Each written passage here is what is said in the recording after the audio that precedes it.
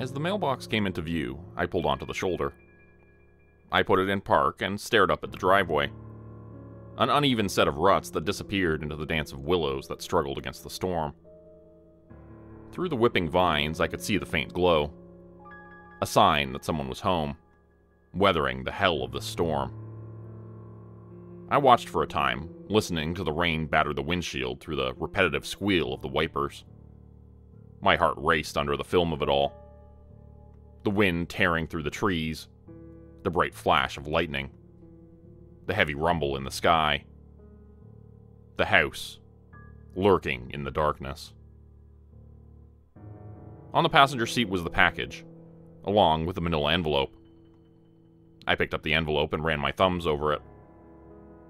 I had flipped through them 100 times over the past 2 weeks, and still I found myself opening it. I didn't look long. The toothy smile, the soft face, the innocent eyes. Just seeing the photographs made me anxious. I set the envelope down and ran a hand over the box. Light brown cardboard sealed with packing tape. An address crudely written in Sharpie. It would make it through the storm if I moved fast enough. I killed the engine and watched the storm swallow the road ahead. I pocketed the keys and tucked the envelope under the cab's armrest. In the back seat was a gym bag, already open and filled with miscellaneous things. I turned on the dome light and reached back, my hand searching the contents until my fingers found what I was looking for.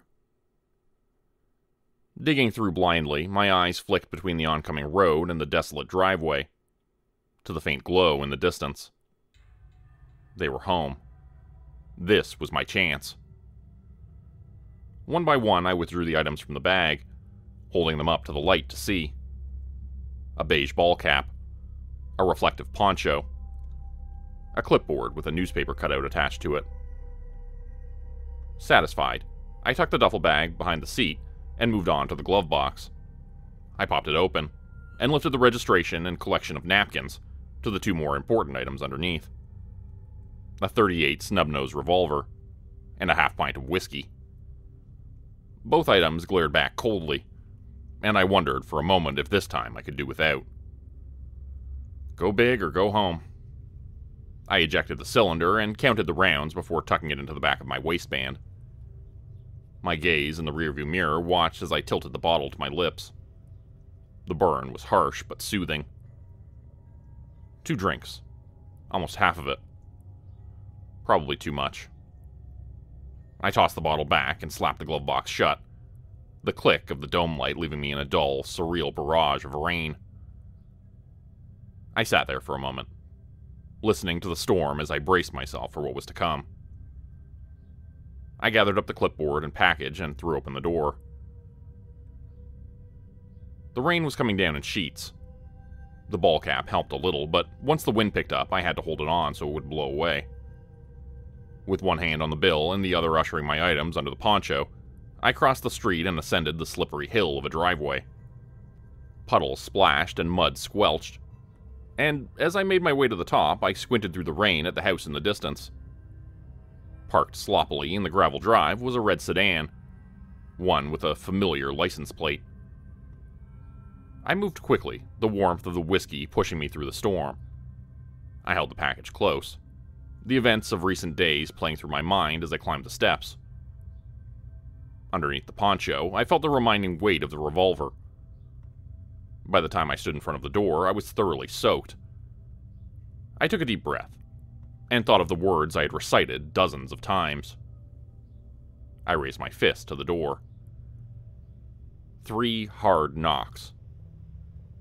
U.S. Postal Service, I shouted against the rain. Inside the house, someone cursed and stirred. Male. Gruff. What the hell? I heard the groan of a recliner, and the heavy footsteps moving towards the door. I took a second to peek through the windows, just long enough to get a feel. A television's glow on an empty couch.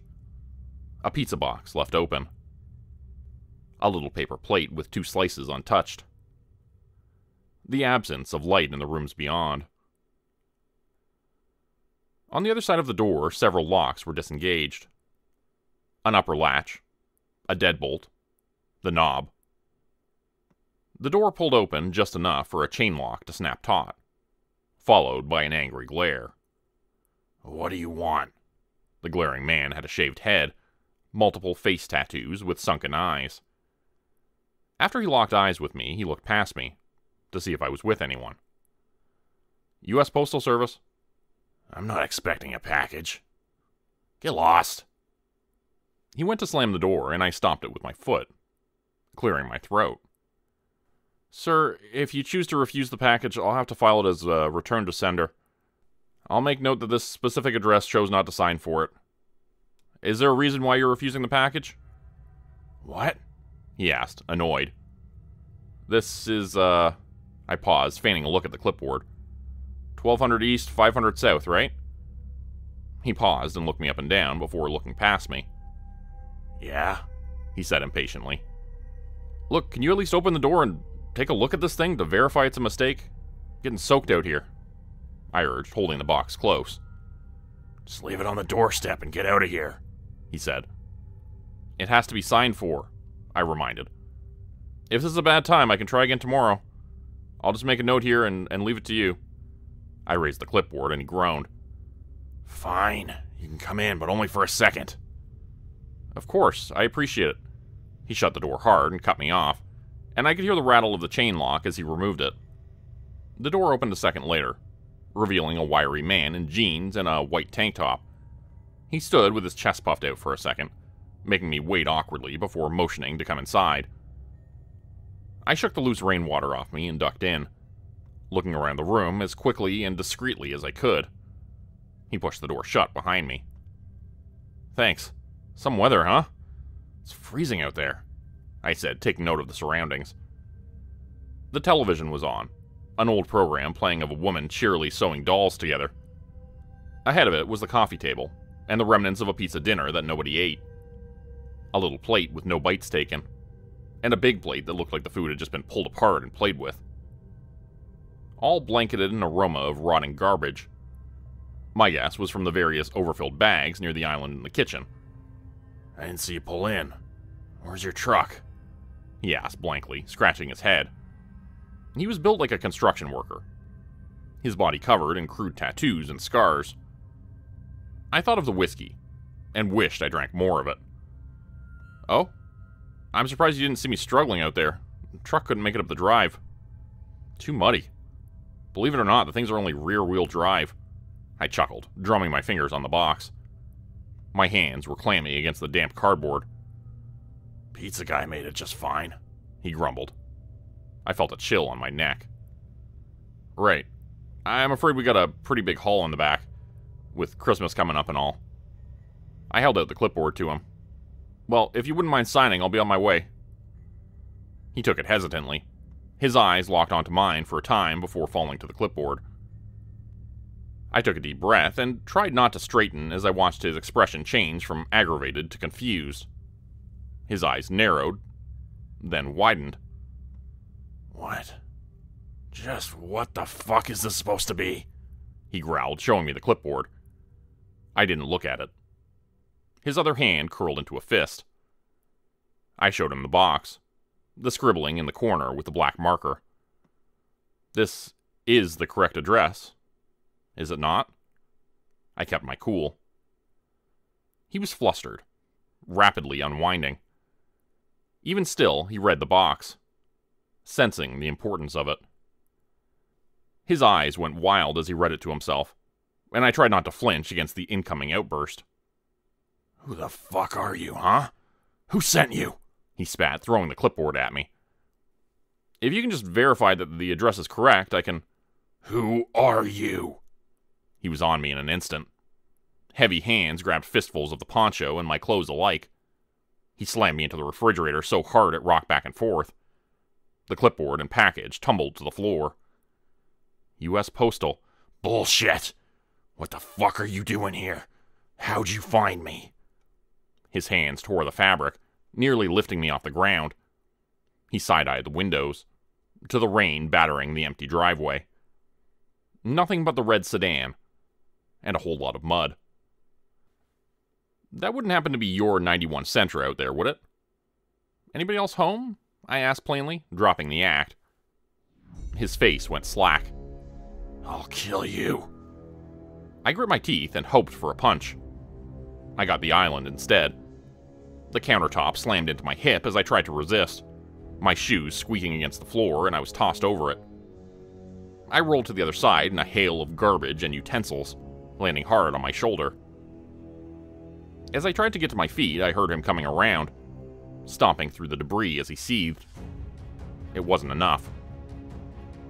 It's only a matter of time. If not me, someone else, I said, just in time for him to rush me again. He was stronger but clumsy, thrashing out like a child in a tantrum. I saw the punch coming, his weight behind it. The most prominent knuckle crashed into my cheek, and I felt the bloody swirl of the molar knocking loose. Through the scuffle, I heard it bounce off the tile. You made a mistake coming here. Should've just left me alone, he barked, shoving me into the counter. I tried to worm out of his grasp, the hat falling and poncho tearing as he shoved me against the kitchen sink. I watched the room blur in the scuffle as the blows rained down. A punch in my gut, a knee in the side, an elbow in the ribs. His hands clamped around my throat and my back bent painfully into the sink, the overflow of dishes collapsing against me. Forks and spoons skittered away, and a glass shattered against the tile. His eyes were wild, his teeth bared. I forced my chin down to try to halt the asphyxiation, and he responded with a punch to the eye. Feeling my brow swell and welt under the impact of his knuckles, I felt an immediate clarity through the haze of violence. As he reared back for another punch, I grabbed him by the shoulders and drove my knee between his legs. God damn you, he groaned as he hunched over, his grip weakening. As I tried to shove him off and move away, he grabbed a fistful of hair and yanked me away from the sink, throwing me towards the living room. A stool bounced off my shin, and I met the carpet face first next to the recliner. Behind me, the man groaned. I heard the angry toss of the counter's contents, followed by the metallic drag of a knife being pulled from the block. I'll gut you before you can take her away, he shouted, his feet kicking through the debris. I heard him kick one of the trash bags in frustration, the contents spilling out by my feet. Underneath the poncho, my hand gripped the revolver. I rolled over, aimed the gun with both hands, and fired. 2 shots, center mass. My ears rang as the bullets punched into him, and 2 dark spots overtook the stains in his dirty white tank top. The man stumbled back in surprise, falling into a heap against the island, the knife held close as he pawed at the wounds. He rambled incoherently, a string of starting sentences that faded quickly. The gun shook in my hands, and my trigger finger itched to give him one more. With a final, hateful look, the man expired, his face freezing into a permanent mask of disdain. Even after his head drooped and his arms went limp, I kept the gun on him. My chest heaved, and my heart raced. I stood there for a time in the glow of the television, watching the body as my ears rang. The sweat on my forehead chilled, and I felt the steady trickle of rainwater down my back. I nudged him with my foot. Nothing. I looked down the hall, to the darkness of the rest of the house. Nobody came running. No frantic spouse. No panicked children. No riled dog. Nothing. I deflated for a moment, wiping my brow and feeling the throb of where I'd been struck. As my nerves calmed, I looked at the room around me, seeing what I could make work. I wouldn't have much time. I dug into my pocket and pulled a pair of latex gloves, feeling anxious as the prophylactic drug across my skin. I went into the kitchen and navigated the debris from the scuffle. Paper plates, silverware, and broken glass had been strewn everywhere. Most of what had been collected on the island went on the floor when I went over it. I positioned each step gingerly, trying to keep my footing on the trash specifically as I located what I had lost. I found the ball cap on the floor near the stove. I picked it up and shook the glass from it before moving on. The clipboard and the package were on the floor where he had first charged me. I grabbed them both and set them on the island. Attached to the clipboard was a newspaper article, still legible despite the damage the rain had done to it. I removed it and folded it up before pocketing it. Next, I moved on to the package. The box was soaked, the packing tape already starting to peel against the wet container. It opened easily. I took the item from within and placed it next to the clipboard, before crumpling the box as much as I could. With the clipboard and crumpled box in hand, I stepped over the dead man, and moved to one of the trash bags near the island, to one that hadn't been knocked over. The bag had been barely tied, and came undone easily enough.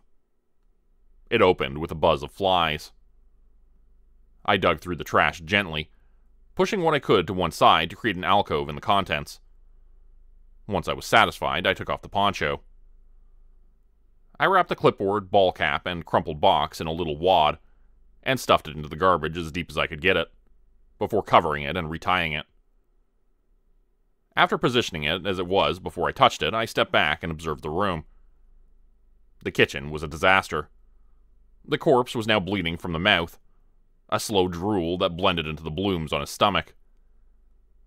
Behind me, the sewing program droned on, and the storm continued to rage outside, like nothing had ever happened. I grabbed the item from the package and started down the hall.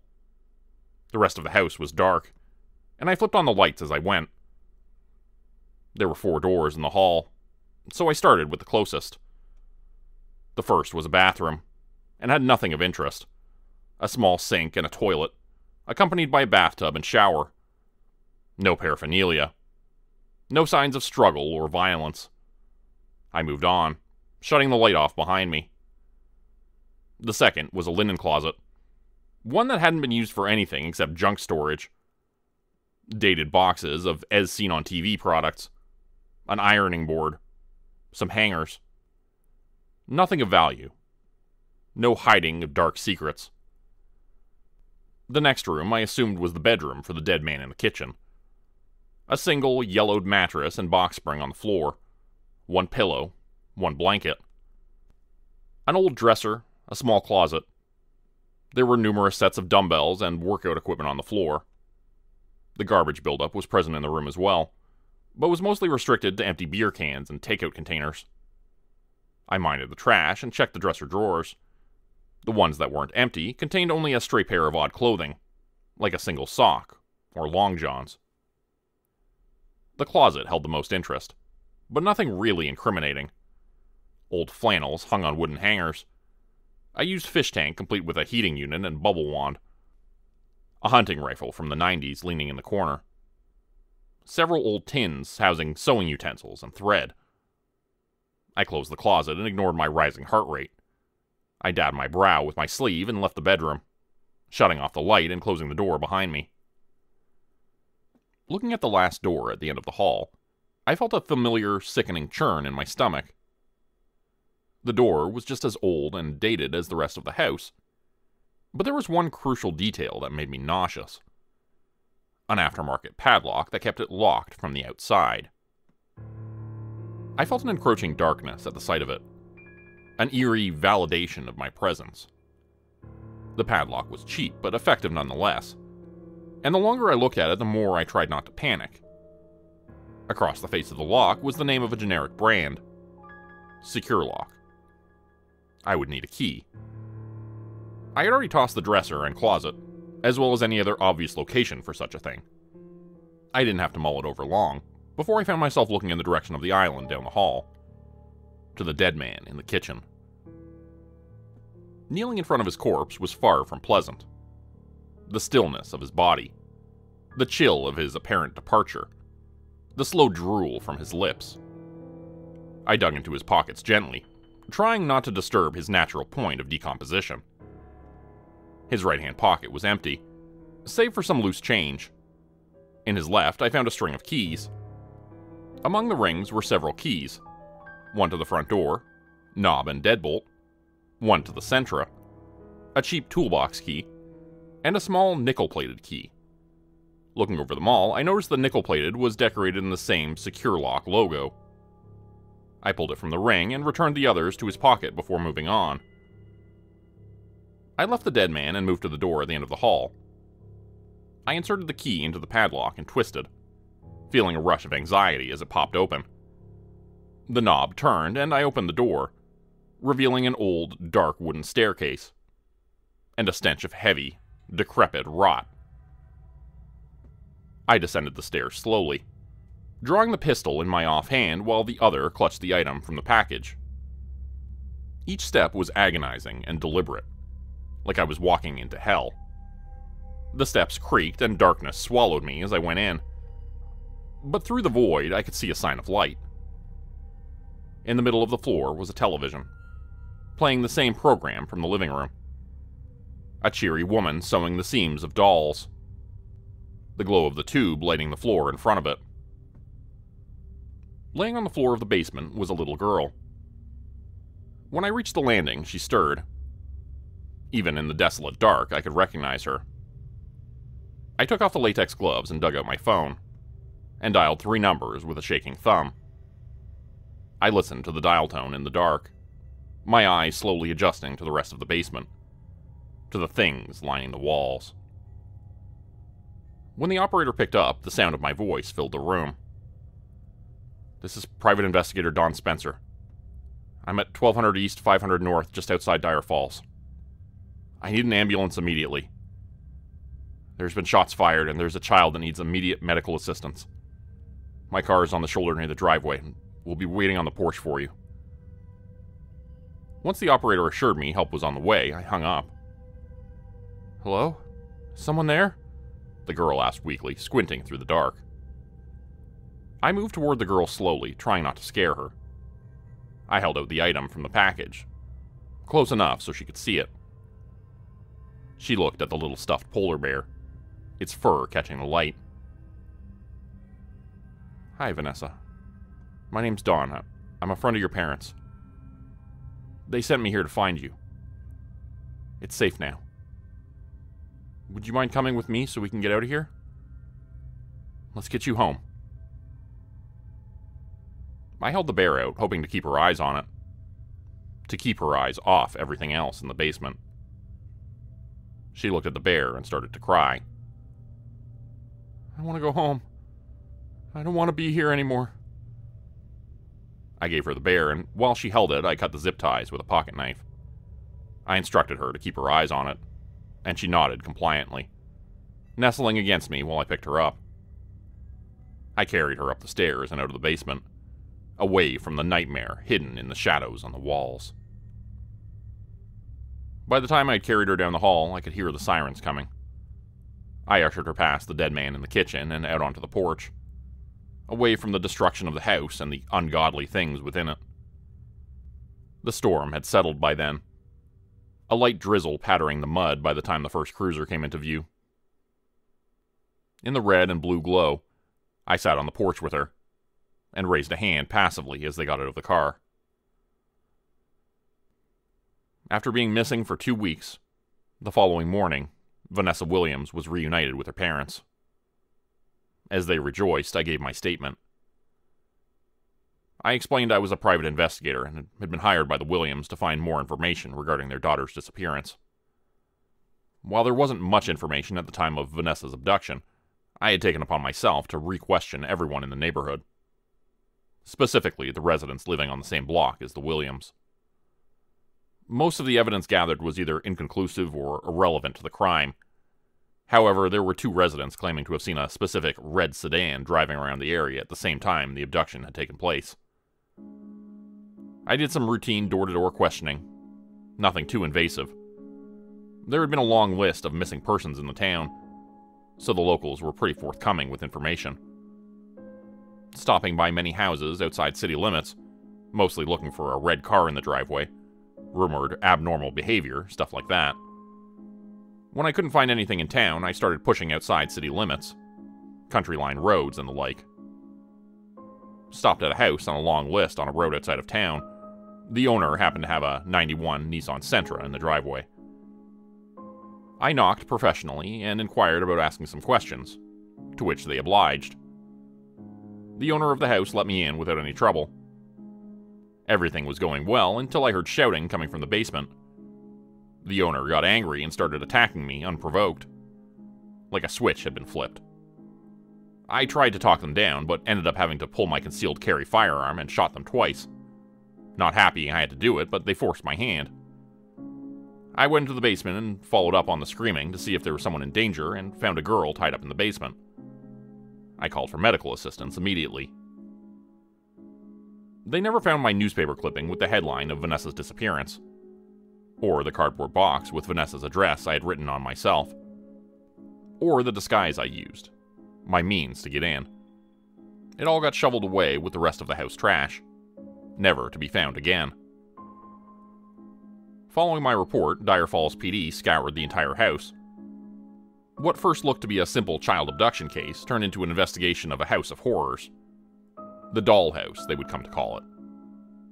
It's unfortunate to say that Vanessa Williams was not just the victim of a spontaneous abduction, but a notch on a long list of disturbing acts tucked within the outskirts of Dyer Falls.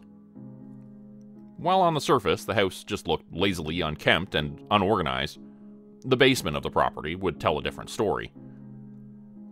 The basement in which Vanessa was kept also served as a burial ground for more than 20 other young girls.